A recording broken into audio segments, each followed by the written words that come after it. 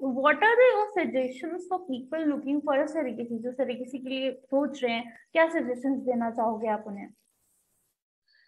So surrogacy actually is a big boon to parents who can't bear the genetic child. Like if there's a woman who's had a uterus removal and she needs a baby, or she genetically doesn't have a uterus, to have a genetic child, this is the one way.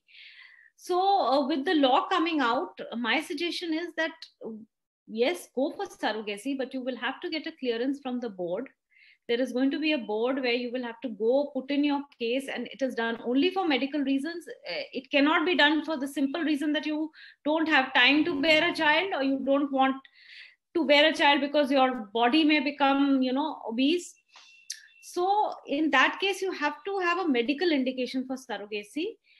You will get a certificate from the board which will allow you to do surrogacy. You'll go to the IVF center doing the surrogacy. The surrogacy will be done by a mother who is altruistic. That means she will not take any payment. She will do it from the good of her heart.